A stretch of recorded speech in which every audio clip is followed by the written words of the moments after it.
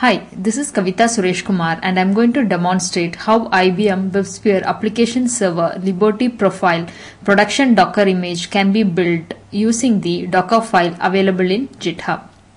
We are going to make use of the Docker files available in the GitHub for creating the Docker image. Let's copy the repository URL for cloning. Let's clone the repository git clone and provide the URL. The repository is getting cloned. It has been successfully cloned. cd ci docker WebSphere Liberty 855 and then production install folder. Here we have two folders, add and wget. We are going to make use of the Docker files available in the add folder. So cd add. So in this add folder we have the Docker file and the server.xml file. Let's review the Docker file. We are going to use Ubuntu 14.04 as the base image. Using the add instruction, IBM JRE binary is copied to the temp folder. And then using the run instruction, IBM JRE is installed. Then using the env instruction, the Java home and the path environment variables are set.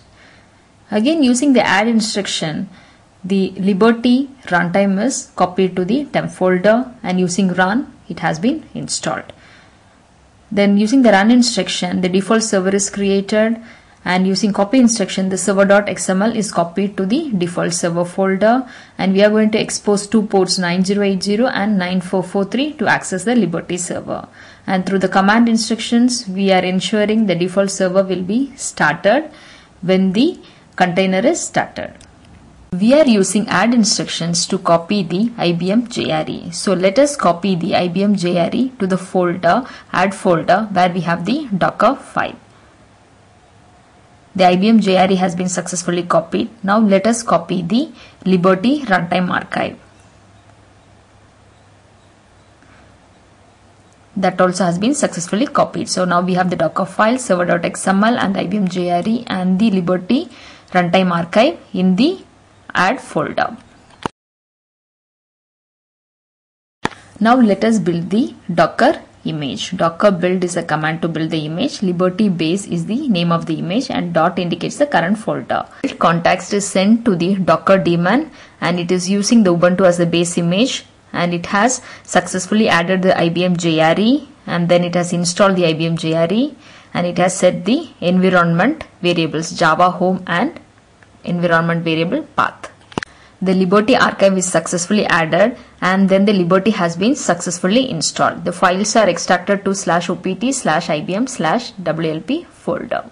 The image has been built successfully. Now let us review the image build. Docker images and Liberty-base. So the image has been successfully built 16 seconds ago and the size is 587.7 MB because we have used the add instruction. So both the IBM JRE and the Liberty archive binary sizes are included in the built image. Thanks for watching the demo.